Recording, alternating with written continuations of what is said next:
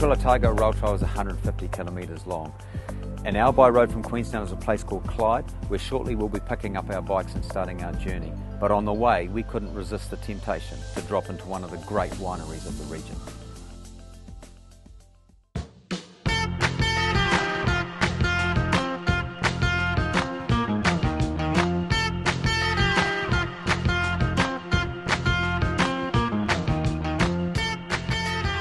We had made plans to visit one of New Zealand's top vineyards, Mount Difficulty. It was a sub-region of central Otago known as Bannockburn. Bannockburn has a very warm microclimate and was known by miners as the heart of the desert. Our oldest grapes are sort of 20 odd years old this year. We have somewhere around 80% of what's grown in the industry here is Pinot. And that's what sort of really put the industry on the map right from the early 90s.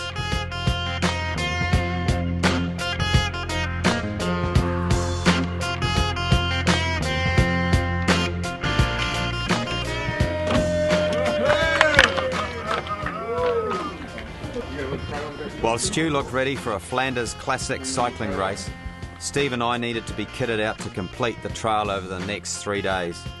Walking into Trail Journeys was the first sign that this biking thing was a serious business.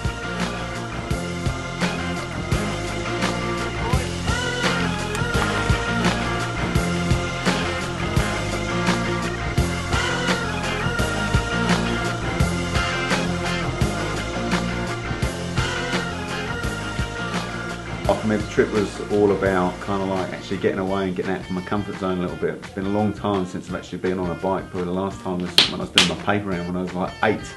So, you know, for me, and just another great way to see New Zealand. And when you get those opportunities, you've got to make the most of it.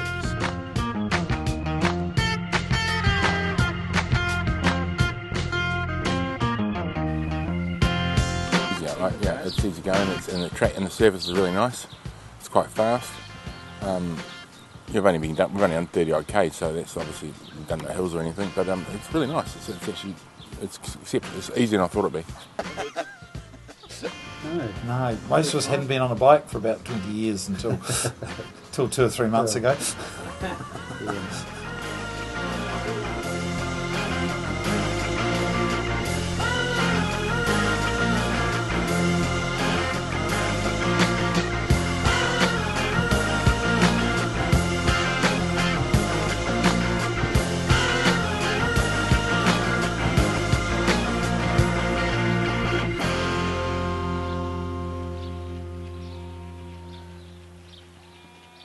The scenery changes so much.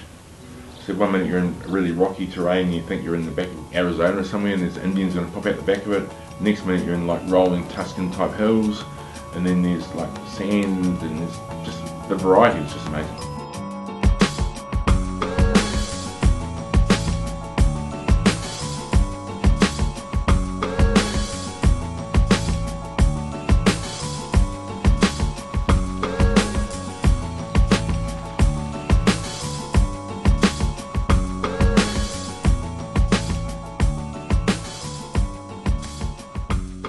It's good fun. The back end of it's a lot better. Bit of downhill, bit of variety, and you can get a little bit of speed up. So Stu nearly kept up with me on that part.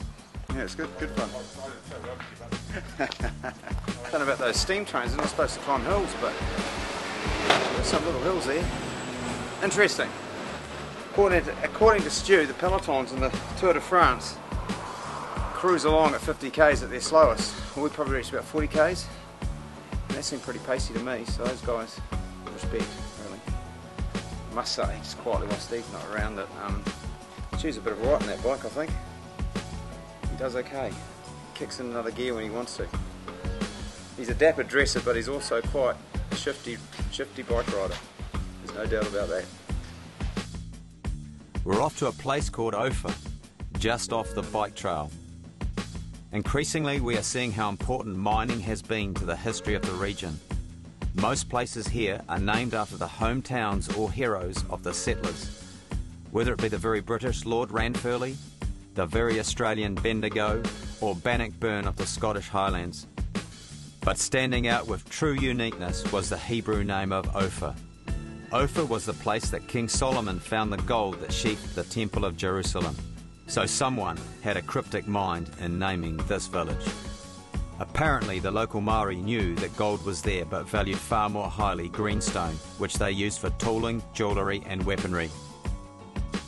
Day one of the cycling journey took us just over 37 kilometres from Clyde to Omakau. This seemed a good distance for someone not used to being on a bike for long periods.